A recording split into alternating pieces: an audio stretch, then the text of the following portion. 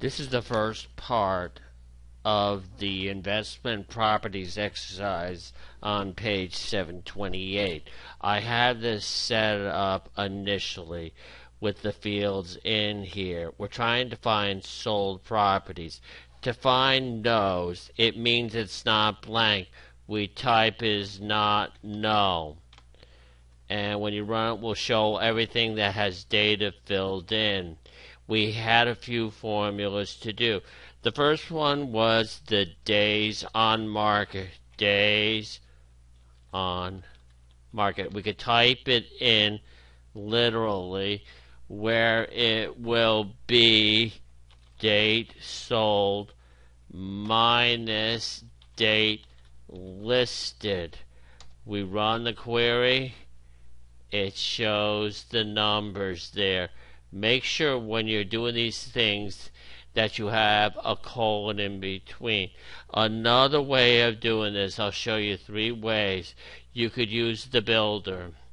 And the next field we want to do is to determine the list commission. So what that is, it's the sale price. You double click on here, times, it's 3.5%, 0.035. If you want to, you say OK. You get this expression 1, double click on it. We will call it list com.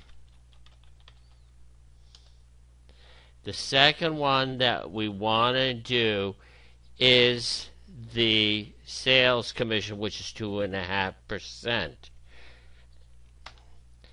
I could do the Control F2 to get this, or the Shift F2 to get the zoom.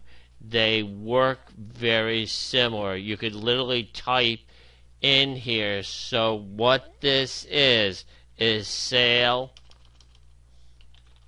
com colon sale price times 0.025. We say OK, the brackets appear. We run it. It shows the fields here. They want to be formatted as currency. Right click in this, properties, format currency. And by default it has 2 decimal points. And if I go into the next one here,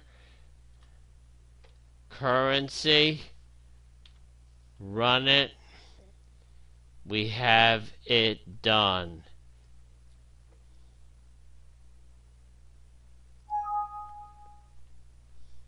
We save. The last thing that we need to do in this is to add some totals and statistics. For example, we want to know the average days on the market. We're in the datasheet view. We click on totals, and then we go into here.